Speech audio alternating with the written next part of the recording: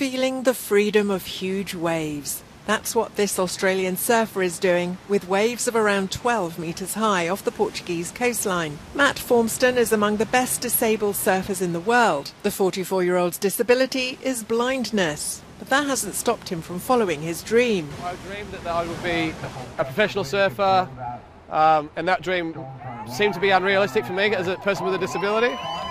But now I'm a professional surfer, and we put together a plan and we started working out the processes for me to surf a wave of that size as a blind surfer, using a whistle and other communication rather than being able to see. I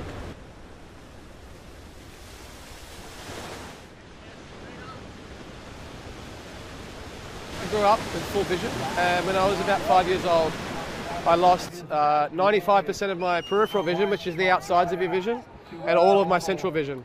So if you put your fists in front of your eyes, which blocks out all of your central vision, I can only see the outsides. But of that, if you blur it out, blur, make it blurry like you're rubbing your windscreen with sandpaper. Matt's next dream is to see parasurfing making its Paralympic debut in 2028 in LA.